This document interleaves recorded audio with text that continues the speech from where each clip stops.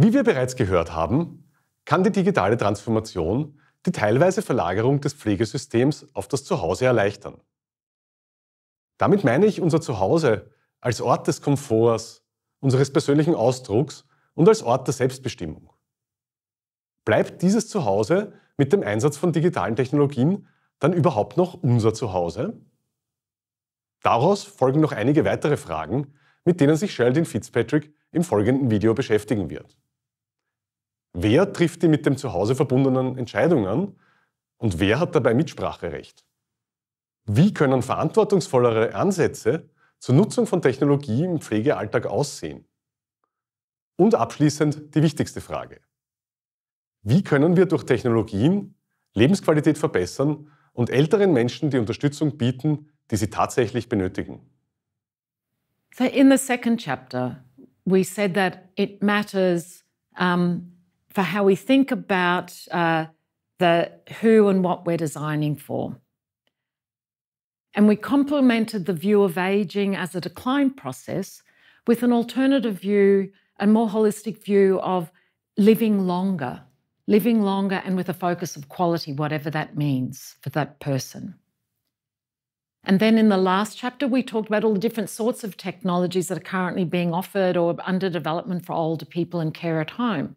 And we finished noting that despite all the effort and money and availability of products, they're really not being widely taken up, nor are they having real impacts on care. So how do we reflect on these? And in particular, what do they say about aging and the home and care? And what might be some other possible approaches that we could consider? So what if we were just looking at these technologies alone, we could imagine that they think about aging primarily as a decline process. They're concerned with more of the assistive support aspects, the cognitive and physical problems that have to be solved. All fine. But what would it also mean if we were to pick up on our more holistic notions of aging? How could we better support living longer and with quality of life by somehow using the technology to help people make their own adaptations and compensations so that they can live as well as they want to? If we were to look at what these technologies say about the home, there's an interpretation you could make that the home's just a convenient and cheaper alternative to the hospital as a space of care because we don't have enough beds in hospital for everyone now. So it's just an extension to the hospital ward. And that might be reflected in the grey devices that we often get installed in homes. How might we think differently about technologies if we consider what makes home unique? It's a place where people feel at home. You know, think of that sense of being at home. It's comfort, it's your space, you're in control. It's your things, your mess, your aesthetics, your style. Again, reflecting back to that comment that was made about I don't want my home looking like a hospital. A home is a different sort of space. And the older person is usually not the only person living in the home. There are often other people and there are visitors coming and going. We often frame the home as just the person in a prison, the individual. Think of the isolation and the so-called false alarms because of loneliness.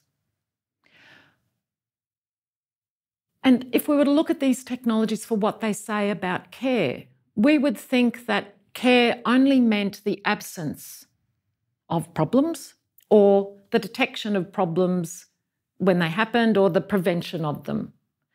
But again, if we took more holistic notions, what would it be if we took well-being seriously? And concerned ourselves with not just the physical aspects, but the mental and the social and the spiritual health and well-being of the whole person, and how we could use technology, if there's even a role for it, to enhance these areas. Another version of care that we might interpret from the technologies is that care is just looking after the medical aspects. If we know what the blood pressure is and the pulse is, that's good enough.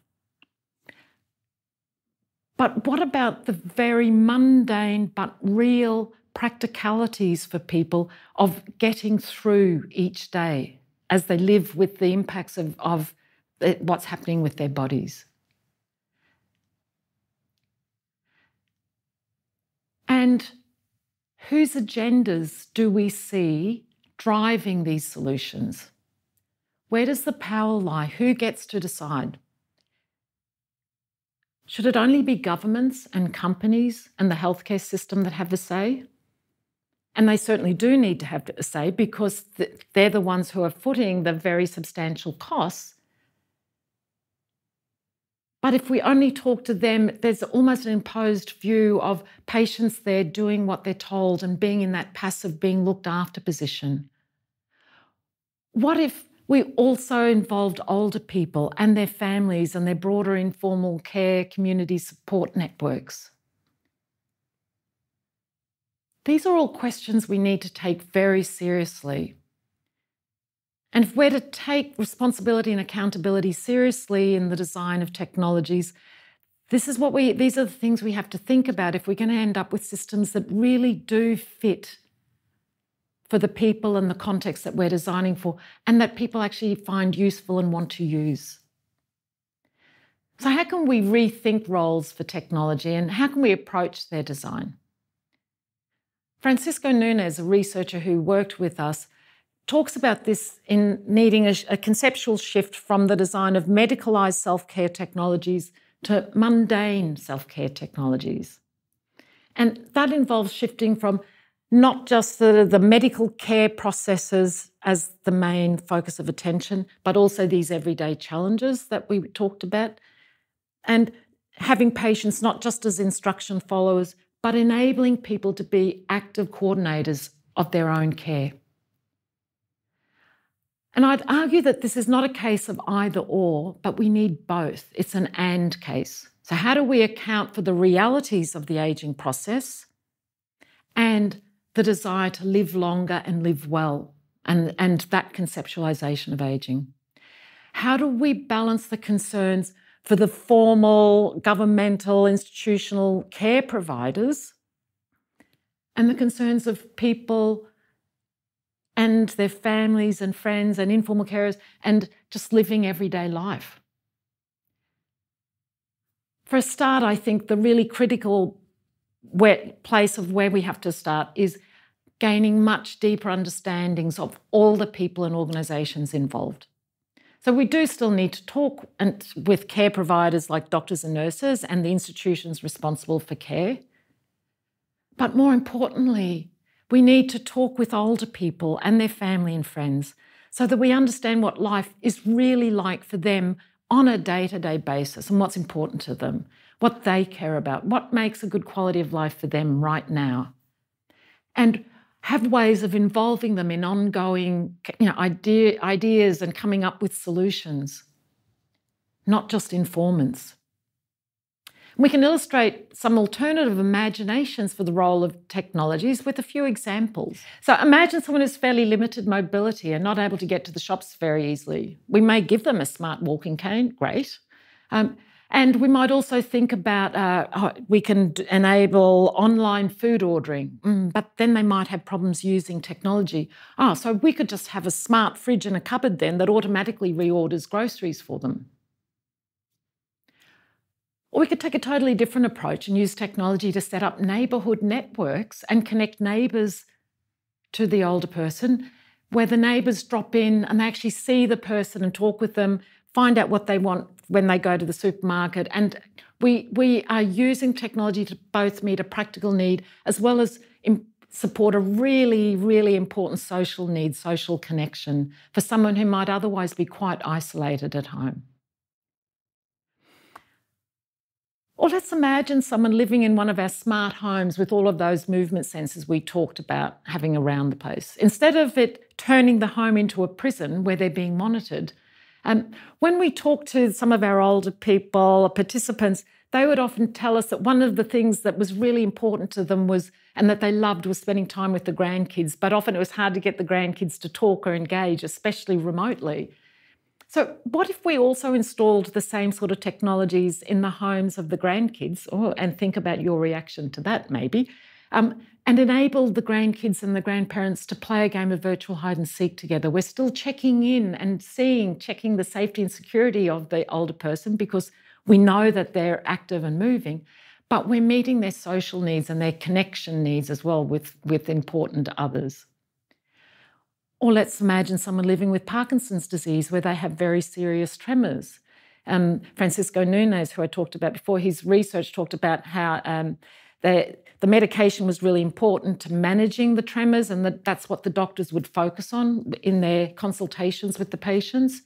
But the patients were much more concerned not just about their medication, but just practical things like the challenge of getting dressed in the morning or the problems putting on lace-up shoes. And so the value of connecting people here with an online community of other people with Parkinson's where they can share tips and tricks about how to do all those mundane practical things of everyday life. And again, going back to the medications and the smart pill bottle idea, doctors prescribe pills with a strict regime, take this every 4 hours or 6 hours, and if that's easy to implement in a smart pill bottle, and it would send out alerts accordingly. But when Francisco talked to his participants, they got very skilled in just adapting, the adaptations and compensations, adapting the time they took their pills to have maximum effect, say when they were meeting a friend for lunch. So imagine if we could redesign a smart pill bottle that both helped with reminders according to the schedule set by the doctors, but also more actively supported the person to make safe adaptations to this timing to fit in with what they have to do today. And you might well have lots of other ideas for things that could be done. So what are the key takeaways from all of this? I think the key message is it's not enough just having a good technology that works technically. And we've seen this in both the slow uptake of both telemedicine and the slow uptake of technology for care at home. It's much more than a technical issue. It's complex. It's also social and professional and organisational and political and legal and infrastructural and so on that we've talked about. So I think when we think, and hopefully we think, that's a key point, we think about designing technologies, we think about the fact that we have a responsibility to try to identify and take into account these broader issues for all of the people involved that are needed to put the technology to work practically in everyday life, in everyday medical practices, in everyday homes. And that we hold ourselves accountable to diverse stakeholders, all of the people who will be impacted by and have to use these technologies.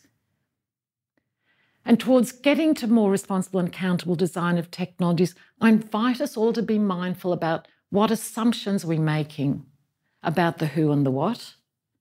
Whose needs are we designing for? What values and qualities are we embedding in the systems? Who's involved in having a say? Whose voice counts?